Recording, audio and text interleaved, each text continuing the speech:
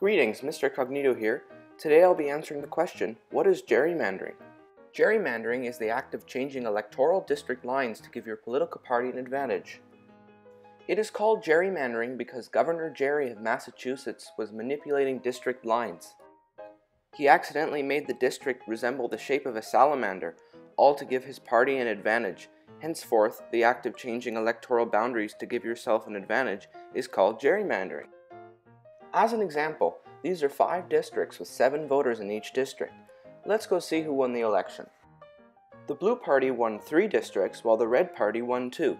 This fairly represents the popular vote, which was won by the Blue Party 18-17.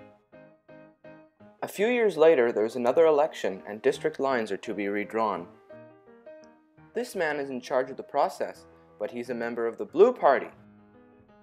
And the Blue Party is set to lose some voters as they made some terrible decisions while they were in office. This is the supposed new map where the expected votes are 19-16 for Red and the projected district wins are 4-1 for Red. But our man has other plans to help the Blue Party win the election. He decides to pack the district by crowding as many opponent voters into a single large district. In this example, the districts are 3-1 for the Red Party instead of 4-1. Our man now cracks 2 of the districts where the Blue Party has a very large supportance. Now there are 7 districts, with Blue to win 4-3, even though the Red Party had more voters. I hope that I have now taught you something about gerrymandering. Thank you for watching and subscribe for more.